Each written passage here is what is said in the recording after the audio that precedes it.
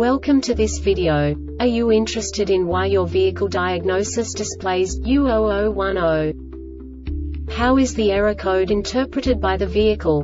What does U0010 mean, or how to correct this fault? Today we will find answers to these questions together. Let's do this.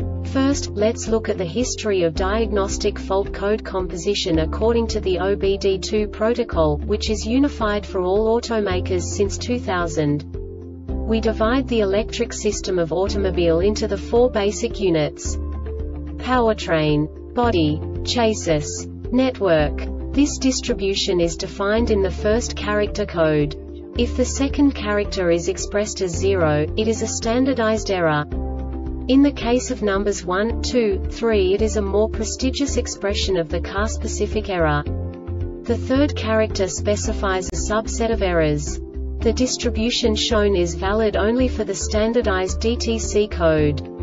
Only the last two characters define the specific fault of the group. Let's not forget that such a division is valid only if the other character code is expressed by the number 0.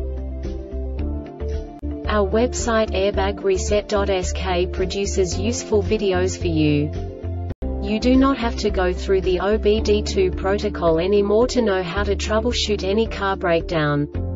You will find all the diagnostic codes that can be diagnosed in a Dodge vehicles. Also many other useful things. The following demonstration will help you look into the world of software for car control units. You unbelievably can move the video a bit further.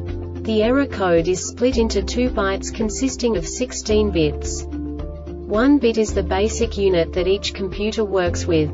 The bit has 2 logical states: 0, low level, 1, high level. By combining the first 2 bits, the basic character of the error code is expressed. The next 2 beats again determine the second character. The last beat styles of the first byte define the third character of the code. The second byte is composed of a combination of 8 bits. The first 4 bits determine the fourth character of the code. And the combination of the last 4 bits defines the fifth character. A single byte conceals 256 possible combinations. We now know in what way the diagnostic tool translates the received information into a more comprehensible format. The number itself does not make sense to us if we cannot assign information about it to what it actually expresses. So, what does the diagnostic trouble code U0010 interpret specifically for Dodge car manufacturers? The basic definition is knock sensor circuit malfunction. And now this is a short description of this DTC code.